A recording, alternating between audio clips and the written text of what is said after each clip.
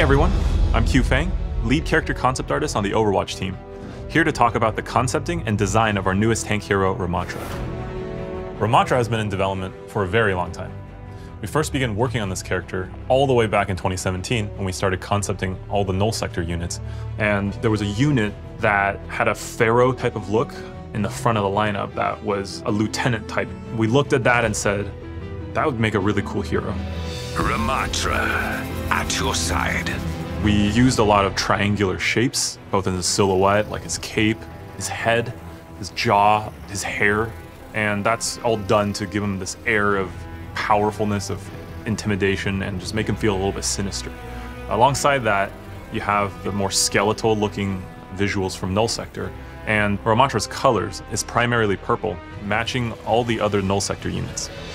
So one of the Egyptian iconographies that made it through to the final design was the idea of sand. The original Null Sector units had VFX based on sand powers, and we kind of thought of them as nanites. And so when we made Ramattra into a character, his abilities became based on nanites. Leading into his lore as a leader and protector of his people, Ramattra's final design archetype is heavily inspired by a shepherd or nomadic figure, with one of his main design points being a staff. Ramattra's staff was initially designed to have a reservoir of nanites, almost like a lantern hanging off of the staff. We ended up simplifying it down into more of an orb with a rotating kind of belt of nanites around it that he would wind up and then shoot as his primary fire.